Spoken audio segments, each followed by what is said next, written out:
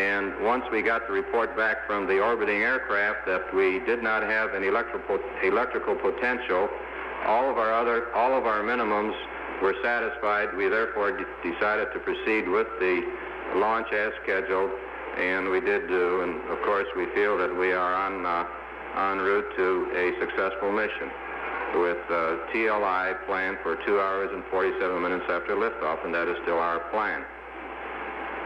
Now, we did have, at approximately 35 or 36 seconds after liftoff, we experienced a transient that overloaded the fuel cells and caused them to go off the line. Now, once this was done, the entry batteries in the command module took over the system.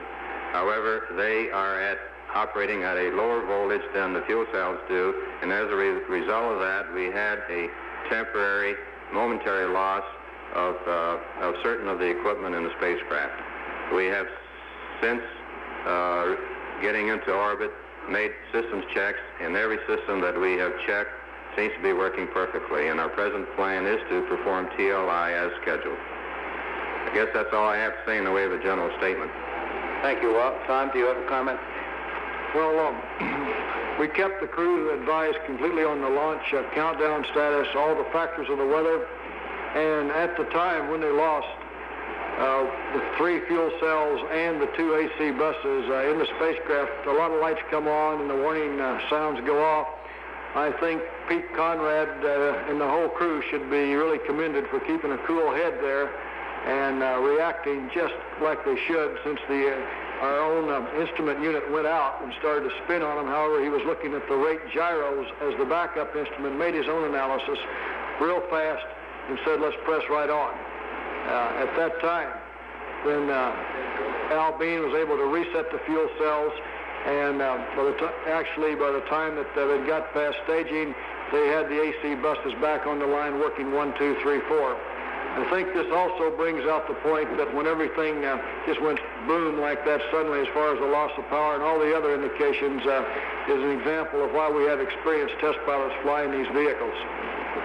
The latest information, everything looks good. Dick Gordon had the platform realigned as soon as they hit darkness over Africa, started it, and they came into darkness at 32 minutes. All the systems looks good. We've ran a series test besides what's normally done. Everything looks great, and it looks like we're all go for TLI. Okay, before questions, I mentioned 15 minutes. We understand from Houston that they'll be coming up with air ground at 45 minutes past the hour on the Australian Pass. Now, if you people want to continue this conference, this means we would not receive the information from Houston. It would be taped and passed on. Now, do you want to do that, or do you want to terminate and hear the pass? We've still got about 5 minutes. I'm trying to point out we'll be glad to try to answer more questions, but we can't interfere with the mission at the same time. We've got about 3 minutes left. We'll take Mr. Partner over here.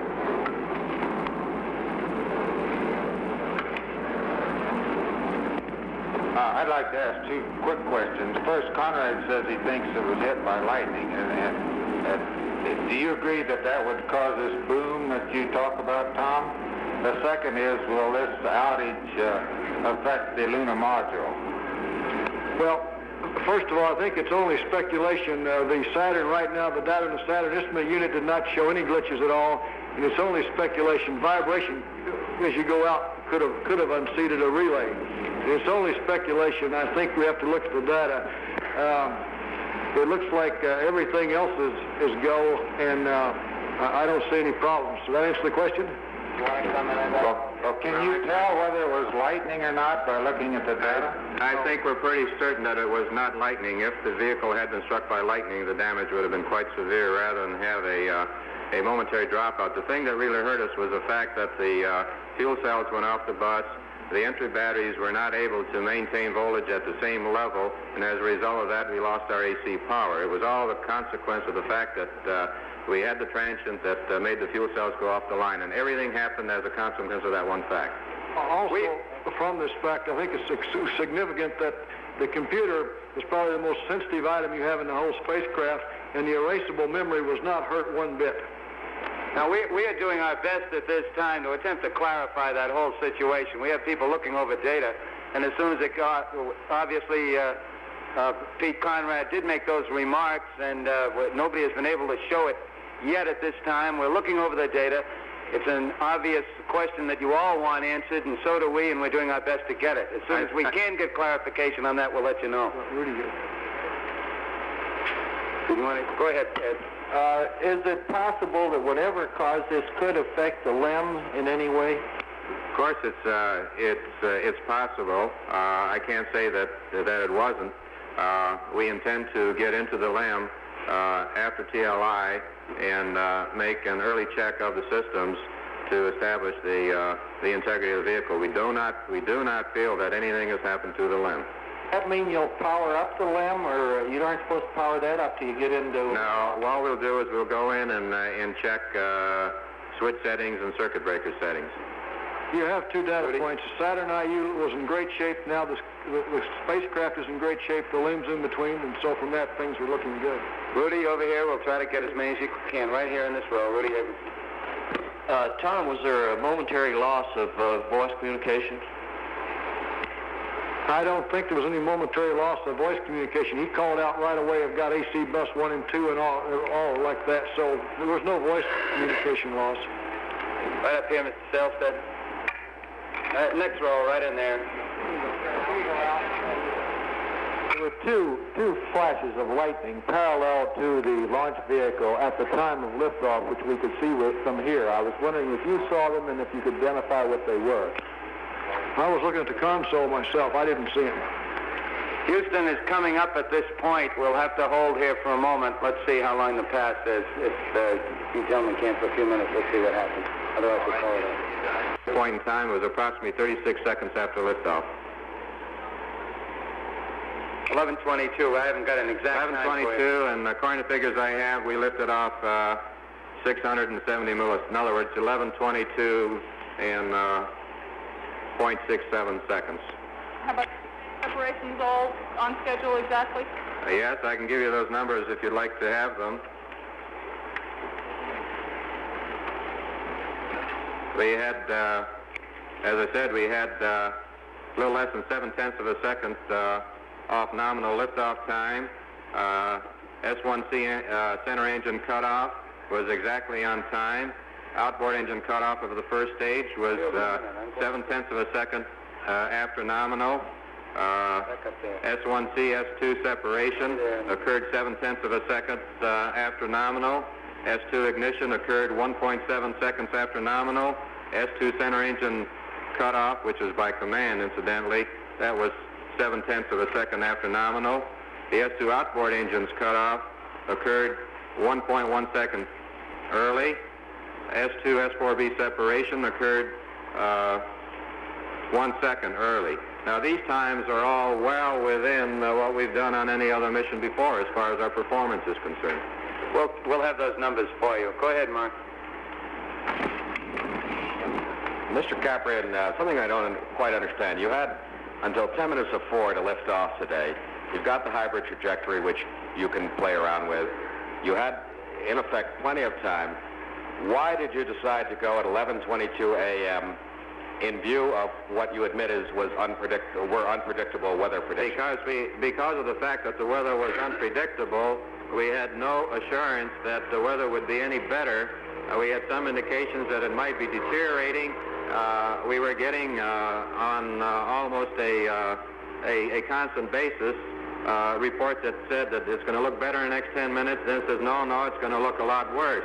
Once you go into a hold, it's a lot harder to get going again. And once we were able to establish within the last 15 minutes, and when we had the report from the Araya aircraft that they did not see any lightning, we did not measure any potential gradient, and the reports were that the turbulence was extremely mild, we met all of the requirements of our mission rules and saw no reason to hold.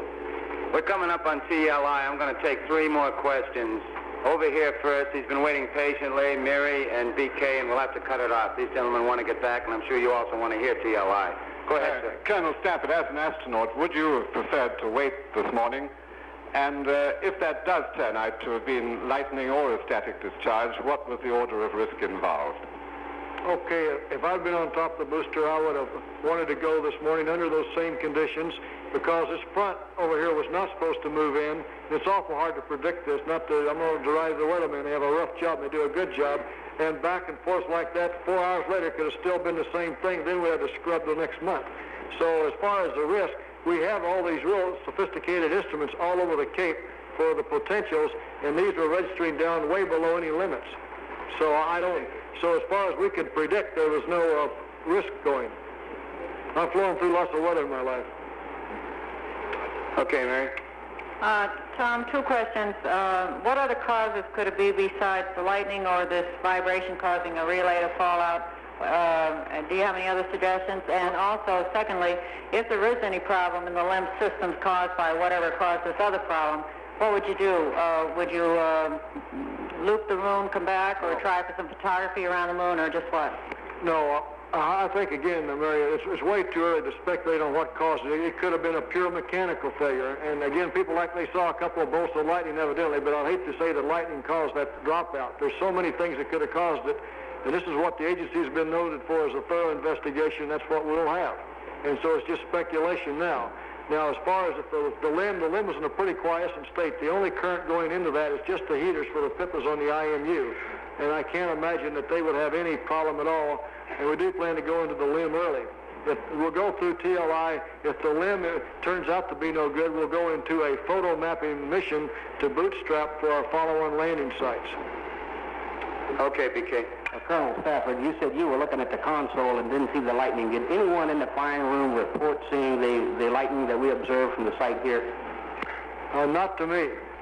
Nobody mentioned that to me. I heard no report of any sight of we had quite a few people looking out after liftoff and, after the consoles, and none of them was reported to me that they saw it. There were some people looking at it with glasses. I heard nobody say that it was lightning as such. There were some things that might have been seen. I know some people in the control center thought was concerned with the fire and the flames.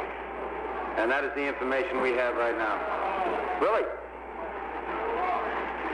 Well, look, I told you at the start, we're going to, as soon as we get any information on what this is about, we'll be glad to relay it on to you. You keep on asking and asking and speculating, so we're trying to give you the information we have at the time.